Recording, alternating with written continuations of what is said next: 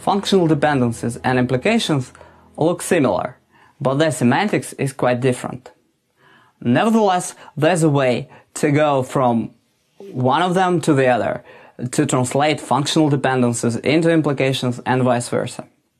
Well, more precisely, let's say we have a data table T with attributes M and rows R, and we want to build a formal context such that its implications are precisely the functional dependencies of our data table T. Well, this formal context is going to be built on over the same attributes M, but the objects will be different. So for every pair of rows RS, we'll have a separate object. So G, our object set, is going to be the set of pairs of rows from T.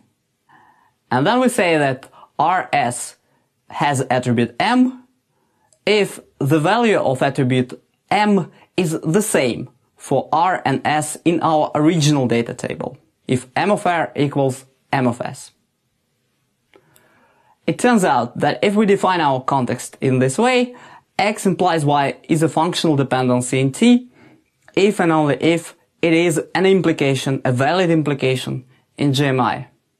Well, indeed, suppose that X implies Y is a functional dependency in T. Why should it be a valid implication?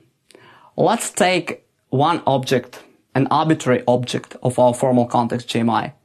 That's going to be a pair of original rows, RS. And now assume that RS has all attributes from X.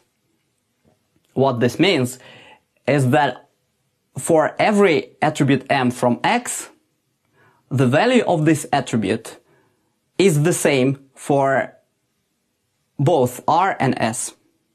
But then, because we have a functional dependency X implies Y, the value of all attributes from Y should also be the same for R and S. But then, our pair RS must have all attributes from Y in our new formal context, GMI. So the implication is valid.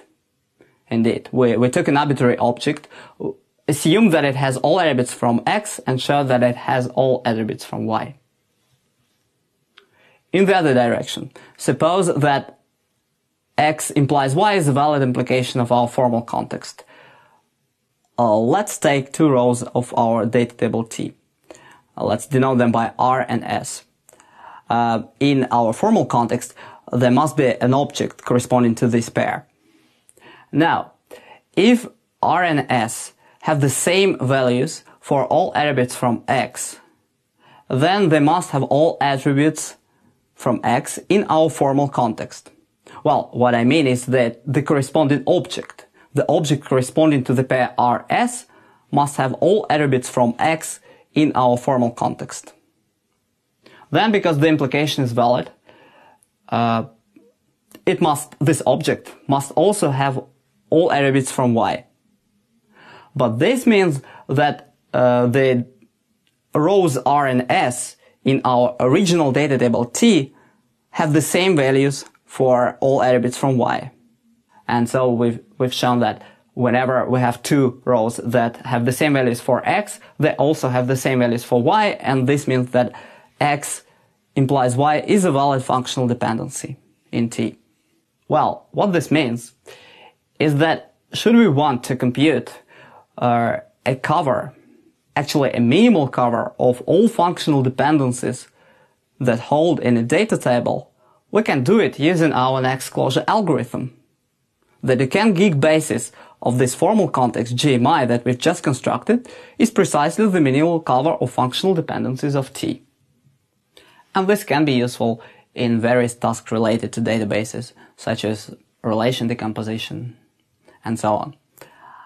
Well, a translation in the other direction is also possible. When we have a formal context with implications, we can compute a data table whose functional dependencies are precisely implications of our formal context. That's maybe not very useful, but it's still possible to do this.